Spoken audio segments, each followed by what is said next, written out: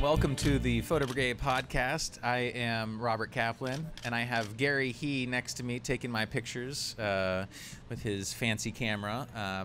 Gary, how you doing? I'm doing all right. Welcome to the Photo Brigade Podcast. I'm finally glad we got you to make an appearance. Well, I have something to sell. Kinda, not really. So you finally got me on board. How much is it going to be? Well, cheap. Cheap. Very First cheap. of all, I think that we should mention that you wore a bow tie, and you have a, what do you call this? Handkerchief? Handkerchief. That's it. Yep. Handkerchief. Is this in case I cry or need to sneeze or have a runny nose? No, it's if I cry. Okay. Well, am I close enough to this thing? You are. You're perfect. All right. Thank you. Thank you. Great. You can pretend it's not there also. Okay. Well, so Gary and I, well, first of all, thank you, Adorama, their event space, for letting us host our event here. Check us out at photobrigade.com/live, and thanks to Canon Professional Services for your support.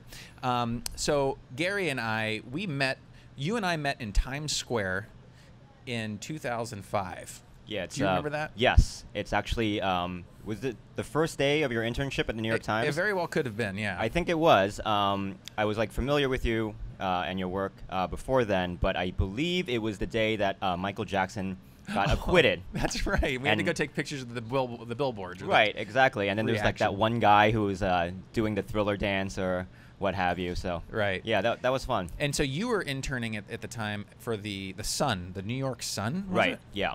Which is no more. They have sadly folded. Yeah. Yeah. How was that? I mean, not how did they fold, but how was that internship? Did you do a series of internships, or was that your first internship? And no, actually, they brought me on to edit photographs, and the first day they needed someone to shoot, and I went out and shot, and then they were like, "Oh, your stuff is in focus, so we're gonna let you shoot more stuff," and it became a shooting internship, really. Cool. And then they started paying me roughly, what an intern should be paid. Right.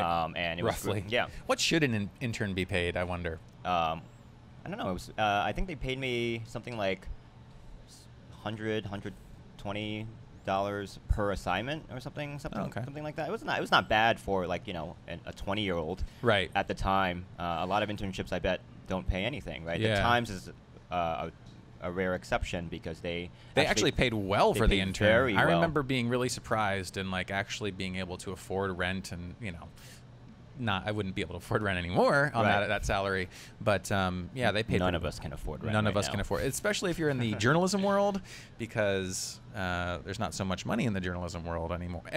There never really was. Well, I guess there was at the beginning. Okay, so when we first met, we both went freelance pretty quickly. You went freelance right afterwards, didn't you?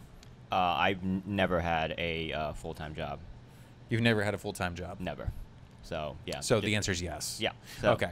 And I remember when we first started freelancing, at least I was, I don't know about you, but we were able to like do one assignment for the Times, one assignment for Bloomberg, one assignment, like I was able to break it up, and there used to be actually demand for photography, and then everything just went downhill in a hurry. Like no more. First of all, most of the publications were saying, hey, you can only work for us for the full day. You can't pick and choose. You can't do just one assignment. Now the day rate is for the whole day. It's not for just the one assignment, and so on. Well, I feel like the Times was always much more flexible about this. I think you came from that world, whereas like the Daily News and the Post kind of expected you to be on for an entire shift, right? Which would have been like 8 or 10 hours, or really however long they needed you for. Right. I remember getting into trouble once or twice because I would try to do that, like go on an assignment for the Daily News, and then like the AP would call. It's like, all right, yeah, another couple $100. Like, yeah, I'll take it. Yeah. Right. And then all of a sudden the Daily News would call in the middle of that AP assignment and say like, hey, where are you? Like someone's jumping off a building. And you go, oh man, I just covered it for AP. You can exactly, get it over here. You can find it on the wire, right? Exactly. So Gary is probably one of the first. Well, you are probably the first podcast guest of mine who came without any photos. No photographs. No photographs. I don't have an organized collection of photographs for this purpose. And because of that, we are going to be using your Instagram. So I am just going to throw up your Instagram feed so that people can see that you actually are a legitimate photographer, that you take pretty photos, and it's more than just this stylish, witty guy that has a new app. Okay. Right. So anyhow, Gary He, it's Instagram.com/Gary He if you want to follow him, and he takes some beautiful images. Like for instance, look at this photo through a fence of the Empire State Building. How great. How great is that? I don't want to pigeonhole you into this particular type of photography. I'm a fence photographer. A fence photographer, not fencing, but fence. And you just recently covered the Hillary Clinton big announcement, or how she claimed the victory. Yeah, no, that was a very interesting night because every single person in New York who covers this kind of stuff was there because they all knew that was happening. Right. But to tie in the whole live or real time photography stuff, the lines were actually choked. Like no one could get photos out. Oh, really? Yeah. And I don't think anyone was actually wired in to an Ethernet signal, and so you were able to get maybe 1 or 2 images out while the stuff was going on, and then a lot of people sort of got photos out afterward. Right. So basically what Gary's talking about, for those of you that don't know, not everyone's photojournalist don't know the whole thing, but when we're covering a news event like Hillary Clinton announcing that she's basically taking the Democratic, whatever you call it, you need to get the photos out to your publications immediately. Right. We were talking about this a little bit with Stan in our previous podcast. And there are different problems that arise, and you mentioned this one was that you just couldn't get anything out because they were all clogged. I mean, yeah, because you have a couple hundred, if not several thousand people there with cell phones, and so, generally photojournalists work with hotspots, and so when you have that many people sort of uploading Instagram, Snapchats, or whatever, it gets really choked up, right? Yeah. And so, how they solve it at the conventions or at sporting events, major sporting events, is that what Stan was saying, they Ethernet, they run the line directly into these pro cameras like a D5 or 1DXs. They wire them directly to the person's computer. Yeah, or to a server or whatever, and then because they already have editors sitting there, right? So that system is very efficient. You kind of need a wireless system if you're your person, or you need to send it into the cloud if your person is not sitting on site editing with you. Right. Right. And so this is kind of leading us into what you're doing these days, which is you've created an app called the Distribute app, and we'll pull up the website here. But give us a little background of how you started this, the sort of path, and I'm sure it's complex to build an app. It's not really that hard. No. Gosh. My developer, or the developer I work with, is probably watching this right now, going, it's difficult to. It is kind of difficult to build out something, which is why no one has really done it. But it's at the core, it's very simple, right? So what I did after my photojournalism career is I started working with brands, photographing events. If you need a Charmin bear walking down Times Square, they need photographs, professional photographs of it, shot in a reportage or photojournalistic style, so that newspapers will run it, and so then they can claim that they have however many impressions, organic or news impressions, for their activation. But I noticed over the years, especially with social media getting more and more important, they would have a kid standing there with a cell phone camera or cell phone, photographing it and then sending it up to social media, because photographers generally, regular photographers, do not have the means to access the photos on their cameras right away, right? Right. So, after we're shooting the whole time. Right, exactly. We're busy trying to capture rather than trying to, Right. So, so with live or real-time photography, there's always been 2 ways of doing it, right? You have the wire service way for these major events, which is requires tens of thousands of dollars, and you wire up a bunch of cameras, and you have an editor sitting there, and localized servers sitting in the room, and the photos flow really fast. The Oscars, for example, New York Times did a blog piece on their Lens blog about this, how they have a team, a crack team of 12 editors sitting back in New York waiting for photographs to flow in from 4 photographers who are wired up, or they're using Josh Hayner's backpack, which almost set someone on fire. Really? Yeah. Hadn't heard that story. During the Super Bowl. Yeah, someone told me about this. It was funny. They're fine. Anyway. That's good to hear. Yeah. All this technology is extremely reliable, by the way. Not experimental at all.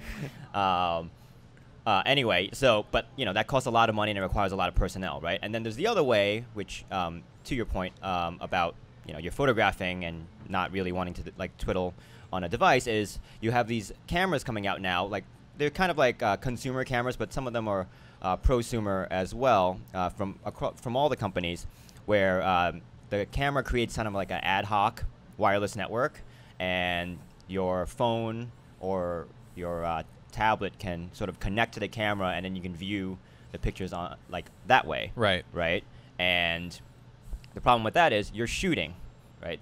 You really shouldn't be pulling up your phone and trying to figure out oh yeah, I want to send this photo to the client or that photo to the client. You should be able to do it in camera. Right.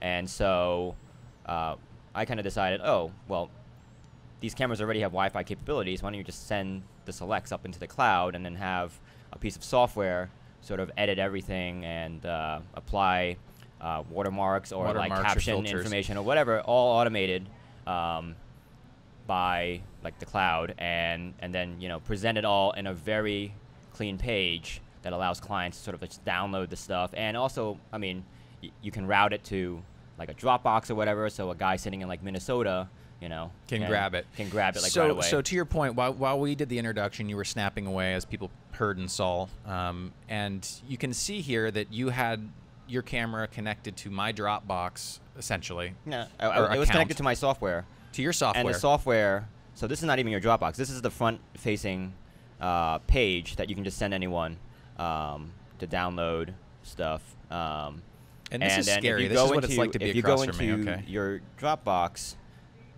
it already populated out. Okay. So this is the Photo Mechanic. This is Photo Mechanic pulling up your Dropbox, and so all of that is popping up right away.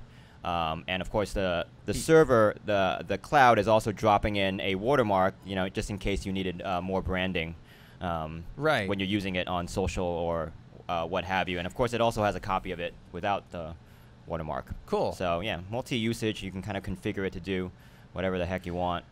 And this is one of those things where it's when you're connected to it, you're sending your photos raw out of the camera for the most. Well, I guess you're saying that you can have particular filters applied, so you can have an auto tone or something as well. Yeah, I mean that we haven't made that public yet, but that is likely. We have it. No, we have it. It's I mean, I'm not even going to pretend it's not going to happen. It's one of those things that we're going to press the button and then one day it's going to be up there. But because we're kind of just introducing it to people right now, and we've kind of we know we can charge money for or charge clients for real-time high-res and high-quality photographs. So I mean, you might as well give that to people first, let them figure out how much or what usage they can get out of that, and then we can give them more features and see what they can do with that. Okay, so yeah. So what's the big plan then? I mean, how okay, first of all, let's back up a minute. Sure. You mentioned back in my journalism days, or you said back when you were a photojournalist. So you don't consider yourself a photojournalist anymore? What did Steve McCurry say? I'm a visual storyteller. Visual storyteller. Right. Sorry, Steve. Yeah. I mean that's what it is. I mean you have we have these photojournalism abilities, these visual storytelling abilities, but when you do it for a brand or for a company, I mean, you can pay the bills a lot better because they have a lot more money than a lot of these newspapers. Mm-hmm. And B, sometimes you have to set stuff up, Sometimes you gotta Photoshop out part of someone's face. Right. So I don't consider that photojournalism, even Sure. though you're capturing of all that stuff, and in essence you are still trying to perform as close as possible to photojournalistic standards. If you look at the entire body of work that I produced over the past couple of years, I mean, a lot of that stuff, I mean, I would not consider photojournalism. Right. Yeah. Right. So, is the plan then to sell this technology, to make a buck from it, I mean, I just kind of want to put it in the hands of photographers. I want to see what they can do with it. I mean, whenever we've talked to people about it, the people have always gotten very excited because there is this demand, right? Photographers are losing ground to cell phones and like smaller cameras that are wirelessly connected to cell phones. So like, it doesn't, and you know how quickly people consume content nowadays and how quickly they demand it. You know, I mean, you guys are streaming this thing live. Sure. You know, I mean, there's if you had hired a photographer, like generally speaking, you would get the photos about an hour or two after this thing was over, and that's if like they were pretty fast at editing. Right. You know, now our professional photographs are coming out at the same speed as. It's interesting. I'm starting to think of like, I could potentially, you know, a lot of when I work for corporate clients or whoever, I'll have this whole editing process, and I want to make sure that, of course, the best work is out there and everything. But if I could shoot an event, say, and just have it feeding to them, and then not even have to touch them, I think that's pretty amazing. And it's a hell of a value to the client as well. Right, because they are thinking in terms of like, how do we engage people, like while they're following this event? Like, let's say, like the Met Gala, I guess would be a good example. I mean, they do amazing work. I mean, it's an amazing event, but tweeting from, I mean, the live tweet from the Met account was a cell phone.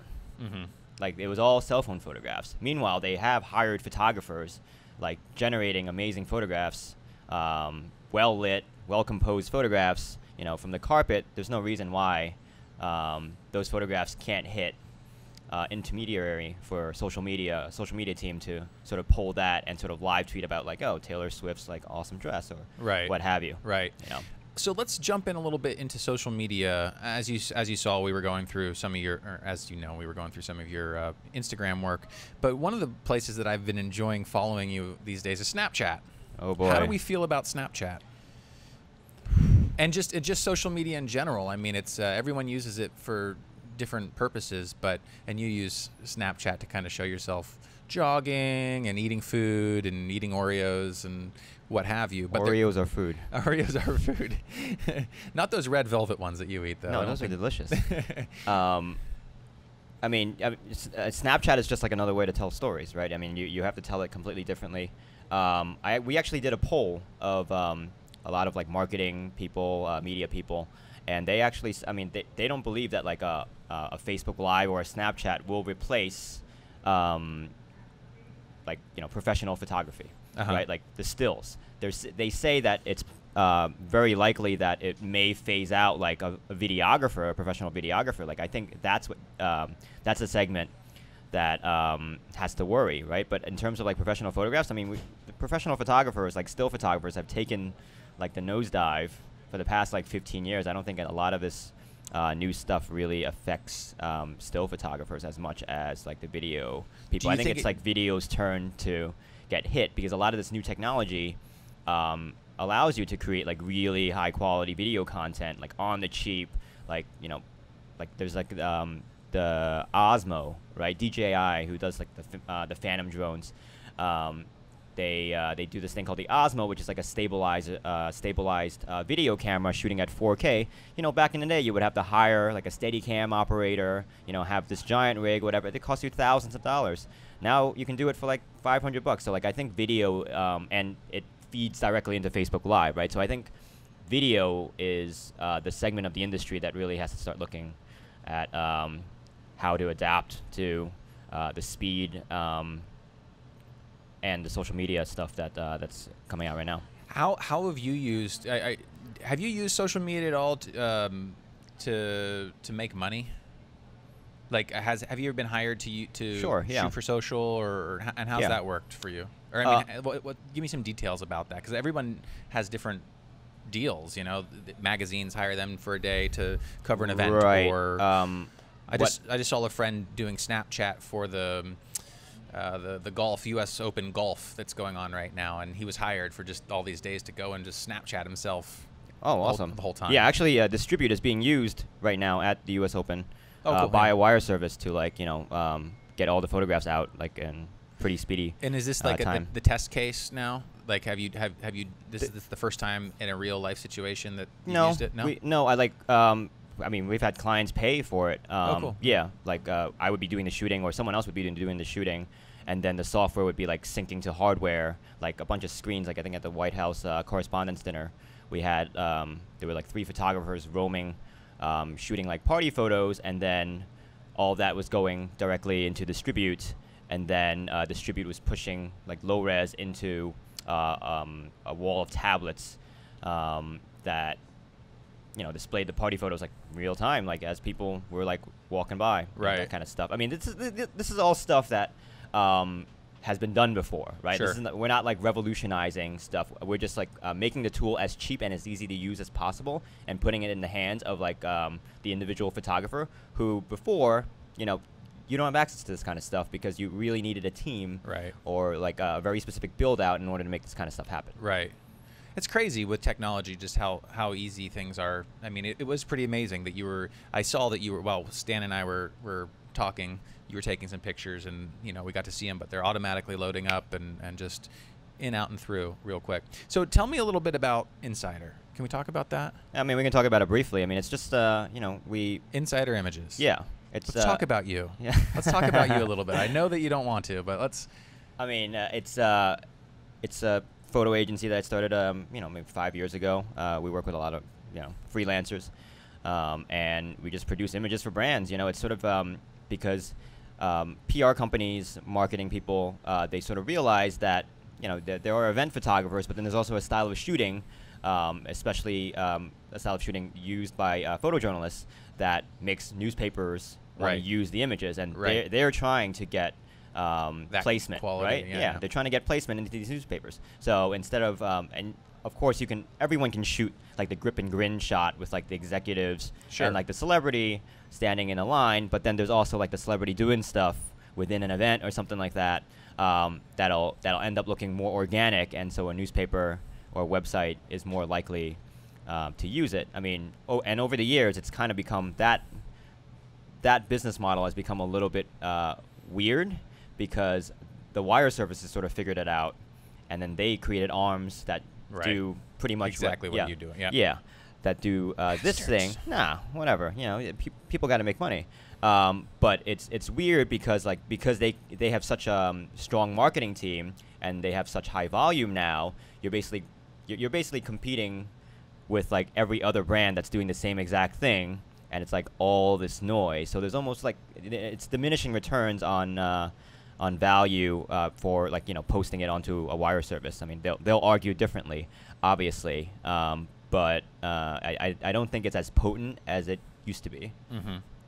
And so you then basically you run the agency. You end up getting requests, and then you either shoot it yourself or find the particular photographer to shoot it. Yeah. Is that how it works? Yeah. Okay. Cool. I mean, like we worked with Andrew Kelly, like people like a lot of New York guys, like Keith Bedford. Sure. He's back not in New York anymore. Yeah. He's watching though. Yeah. Back when he was a freelancer, Eric Thayer, really good photojournalists, and then we try to find like a good pair. I mean, these guys are not going to do whatever. Right. Like, sure. Yeah. Like you have to really talk it through. I mean, these guys are artists, right? And sort of figure out if it's a good fit for what the kinds of photographs they want to produce. Right. So I'm sure that thinking about through your career as you were started as an intern at the Sun and started getting freelance gigs and so on, I think you probably quickly found out that the real key in making money in the photo world is diversity, obviously. Oh yeah. And not just in editorial, but really get branching out and shooting commercial advertising and so on. Weddings, I mean, weddings, some bar of the mitzvahs. Best, some of the best editorial photographers. They do a bunch of weddings, or like they help out like Christian Oath, like the Christian Oath wedding studio or whatever, and they make a couple grand, and that powers like all the storytelling that they do. When we first met, when we were interns, did you have a different idea of where you'd be 10 years from then than where you are now?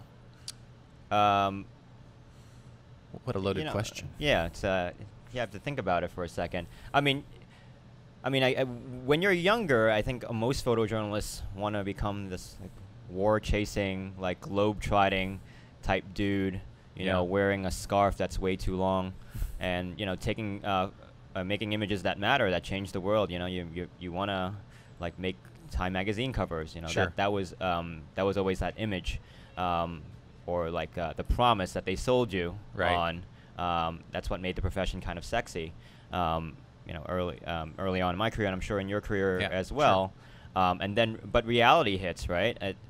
Especially if you're living in New York City. I mean, magazine jobs don't pay as much anymore, and they're certainly not as common as they used to be.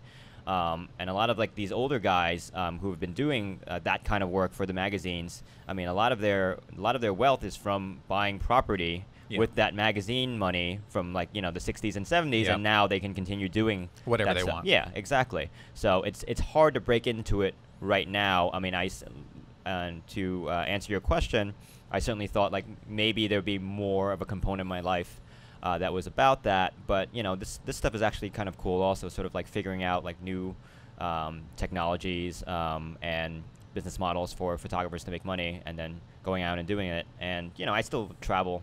Sure. A fair bit.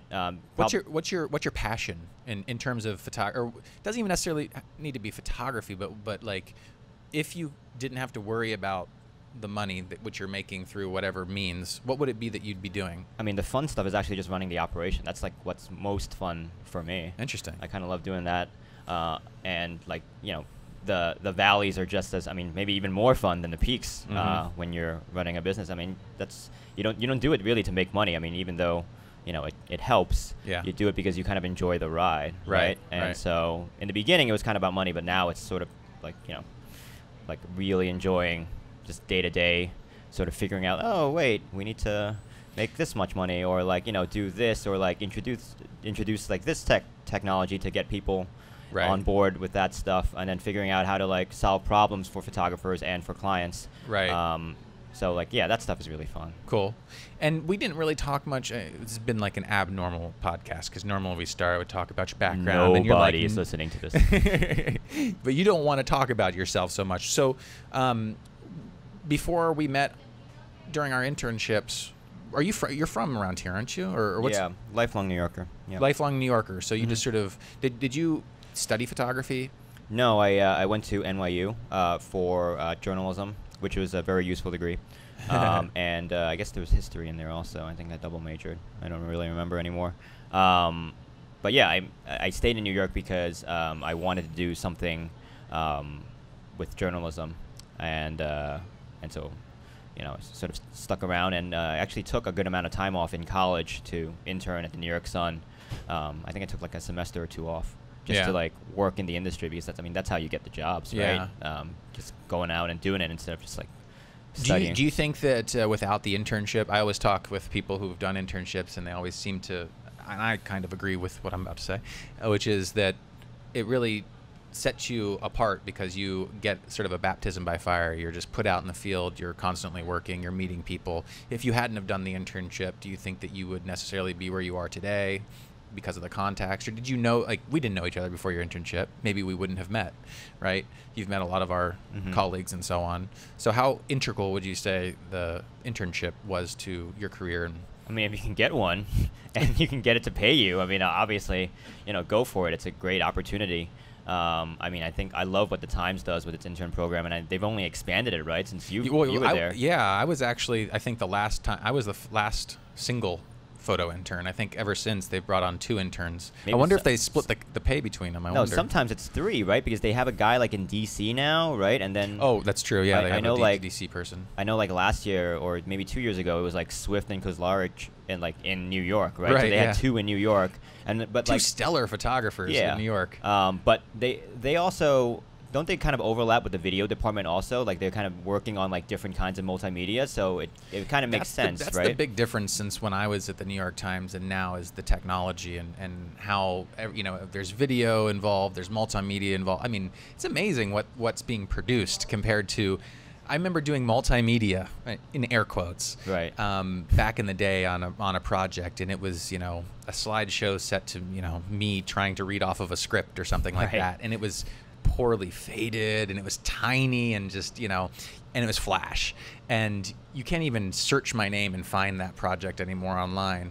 And nowadays it's just full bleed pages, And I don't know, they've just got all this technology going on. I mean, the Times is like obviously they're the pioneers in all of this. I mean, you remember when that Snowfall article dropped? It was a couple of years ago at this point, but and they won, rightfully they won a whole bunch of awards for it. They might have even won a Pulitzer for it. I don't remember.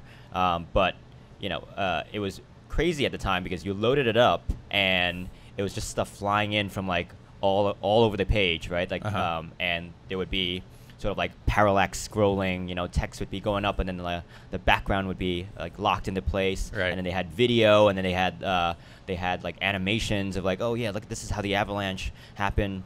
Right, yeah, the avalanche. Yeah, right. yeah, Okay, of course. I remember that. You Sure. remember that, yeah. And so nowadays they snowfall like for a while it was called snowfalling an article, right? By like loading it up with as much multimedia as possible, like flooding the zone, as the Times is very famous for doing. There was also a really incredible, just the other day, or I think it's probably still on the website. I'd pull it up, but I probably won't find it right away. And it wasn't even a photographer; it was a writer in Libya, and they just basically used his photos and his iPhone videos and stuff, and turned it into this hugely immersive.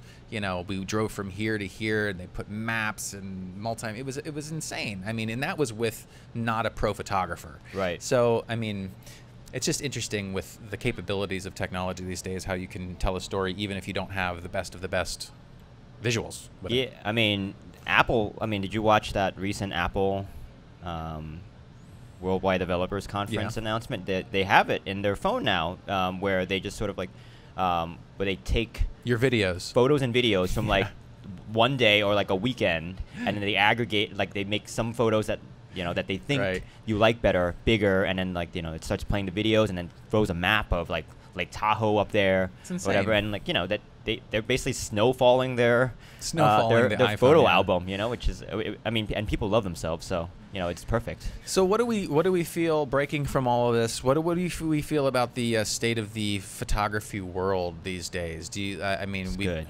It's good. It's strong. It's very strong. I mean, obviously, we hit on McCurry a little bit. We got some scandal brewing there, I guess you could say. Oh, there is. You don't think it's any big deal? Scapegoating the guy, it's a distraction, It's an interesting thing because the people that are so upset are the journalists, the photojournalists, the people that do the work where they aren't allowed to do these types of things. Right. Most of the world, doesn't care that much, I guess. Photojournalists like getting like overly righteous about this sort of stuff. Meanwhile, like you have Giant Wire Service eating your cake from under you. It's like you have other things to worry about, guys. Like stop turning on a fellow photojournalist. I mean, he like some of those edits. Visual storyteller. Yeah, he's a visual storyteller. A and B, like that kind of stuff was not uncommon. Sure. I mean, people don't like to talk about it, but right. That kind of stuff happened all the time, and especially with magazine editing. People like they were like filling in parts of photographs in order to like fit the page, like that kind of stuff, and also like photojournalism by itself, or any sort of photography, you're kind of the gatekeeper anyway, right? What you decide to like keep in the frame or whatever. So all of that is just like it's such a gray area that like, and I think it's because Steve is like so successful and he has had such a legendary career that people like watching their heroes fall. Right? Yeah, it's almost like if we didn't have social media, it wouldn't be as big of a deal like it was back in the day. I mean, it wasn't back in the day as big of a deal if someone got busted for this, that, or the other. Right. But now it's like, well, you look back, like for instance, LA Times, who was it, got fired for doing something, distorting something from Iraq or something like that. Forget his name. And, Facebook wasn't as huge back then. I remember seeing on sports shooter message boards and things like that. And he got fired and moved on, whatever.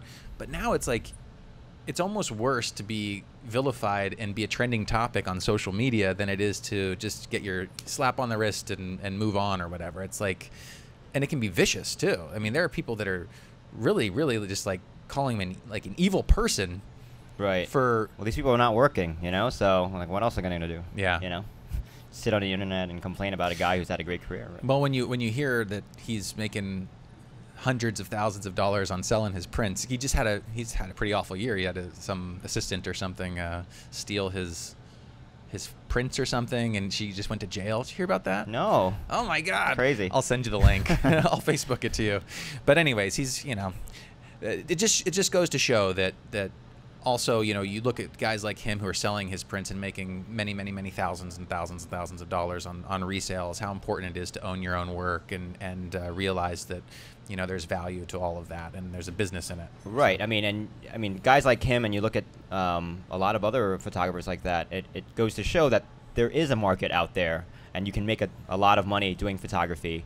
It's just that because of consolidation of, like, say, the Wires and, like, other companies, other agencies, maybe a lot of that wealth is now concentrated in places where before it was sort of spread out among a lot of photographers. And also you have a lot more people trying to get into the space now, right? It's, digital has really democratized the heck out of professional photography. And so you have both those things have made it seem like the sky is falling on the photo industry, right? But I mean, there's still a lot of opportunity out there. I mean, someone is making money, right? Sure, there are plenty of people making money. So you have to really ask yourself, like, why is it not you if you're not one of those people? So maybe what we can sort of end this on is sort of some advice that you can give to, both you and I met as interns getting into the field, young pups. We're old now, man. We're old now. So what would you say to the youngsters following in our footsteps who are just getting an internship or just thinking, oh, I want to get to New York City and become a photographer? Like, what bit of advice would you say can lead them to success in this age of technology and social media? I mean, you really have to make it your life. Like I was talking to Spencer, or we were shooting something with Spencer Platt the other day, and he was sort of harping on some of the younger kids. Like they do, like the younger photographers who are in the industry now, they do a whole variety of things, right? Whereas he remembered when he was younger, it was like photojournalism, like, he lived it, right? Right. Ate it, breathe it, go to sleep, like dreaming about photojournalism. And so I think you just got to put in the time. It doesn't, like, you might get lucky and it'll happen overnight. You'll shoot like an amazing image for like an incredible story, and you end up being promoted. But you just keep grinding away. And well, there's two parts. There's the technical, like you kind of have to be at the top of your game technically to be able to take the images, whatever. There's a lot of amazing photographers that are just not making a dime and are shitty business people. Right. But you have to have that savvy, right? You have to have that sort of like on the business side. I mean, the business side, you can be helped, though, right? There are ways you can become a better marketer, right? Go get a MailChimp account and, like, send out email blasts. I tell people this all the time. If you have clips or whatever, remind your clients that, like, you are doing these cool things. I think that's extremely important. I mean, we're just talking about photojournalism now, right? We're not talking about all the other weird stuff that you could do. I mean, you can work on stuff on the side, but that goes against what we were talking about earlier, where you have to really go all in on photojournalism, because it is a struggle and you really have to enjoy the ride, right? So don't think that it's just gonna happen. Everything's just gonna happen for you overnight, or think that, like, oh yeah, this is the one goal, right, that I need to hit. I need to be like a Time magazine cover photographer, traveling the world. Enjoy all the other, like, small steps that that will lead you there, and then you'll get there. And then there's the community, meeting people. You and I see each other out at poker or at different events and stuff. I mean, yeah, there's great websites like Photo Brigade.com. I've heard of it. Yeah, it's and I mean, you're doing great work. You're building a community, and people can kind of support each other, or get together and complain about Steve McCurry. Yeah, heck yeah. Yeah. So. Steve.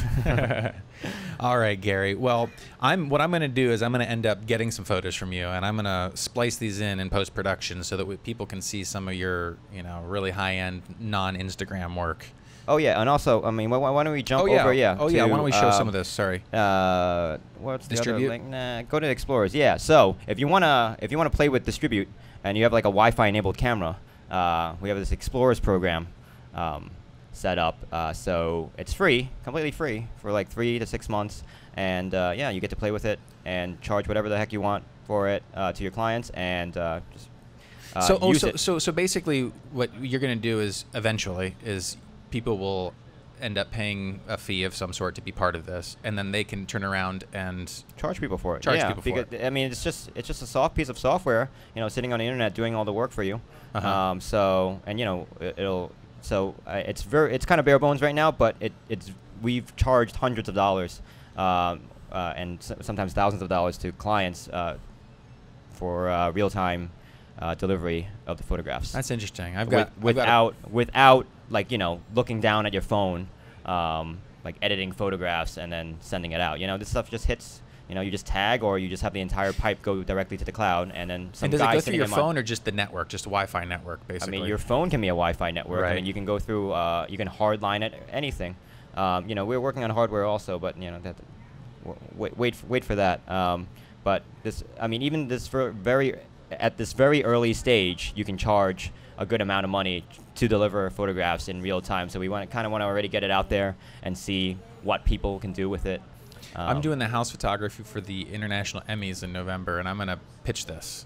I think it would be perfect for that. They have asked me about stuff. They have? Oh, yeah, perfect. So we'll talk. Well, you'll talk to me, and then I'll upcharge it. No, yeah, just kidding. Exactly. No, I'm more than happy to help you guys make more money. I mean, that's the whole point, yeah. Right? Like, let's up the technology game of like every single photographer out there, so they can start competing with like some of these more consolidated agencies that have more resources and that are, you know, maybe they're taking clients away. Who knows? Yeah, yeah. Fight back. Awesome. Well, that's at distributeapp.com if you want to get involved. Distributeapp.com/explorers. If you want to just get some free software and like play with it, tell me how much it sucks, you know, make extra money by charging your clients, do whatever you want. Right. And you can see Gary's Instagram and all his social media at Gary He, I imagine. Yeah, pretty much every account is at Gary He. Awesome. Well, Gary, thank you. Thank you for wearing the tie or the bow tie, and we'll see you next month, right? We're going to do this monthly? Yeah, like whenever there's a new feature, I'm just going to come up. Okay. Yeah. All right, everybody. Thanks for coming, and we'll see you again next time. Adios.